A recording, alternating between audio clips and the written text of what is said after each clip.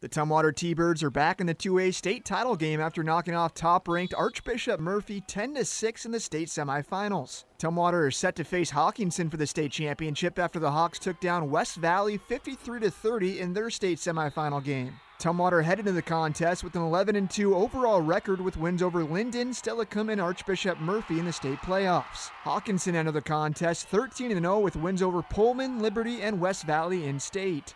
Tumwater fell to Archbishop Murphy in last year's state quarterfinals, while Hockinson fell to Black Hills in the district playoffs. The T-Birds have won 5 state championships in school history, with the last one coming in 2010. The game kicks off Saturday morning at 10 a.m. from the Tacoma Dome. I'm Sean Wells for iFiber One Sports.